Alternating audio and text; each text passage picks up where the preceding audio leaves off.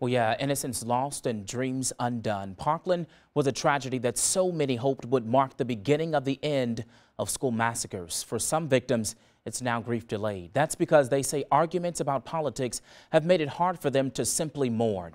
1 month after the shooting, students at schools across the St. Louis area held walkouts. Since this deadly school shooting, Giffords Law Center found 26 states and the District of Columbia enacted 67 new gun control laws in 2018, triple the number from the year before. Notice the map does include Illinois, but not Missouri. I don't think I will ever be able to feel safe in any, not even school, but like anywhere.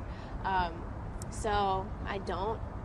It's just very uncomfortable being at that particular school, knowing that that's where I nearly lost my life. We know President Donald Trump formed the School Safety Commission after the Parkland shooting. That commission has been tasked with providing meaningful and actionable recommendations to keep students safe at school. Marissa?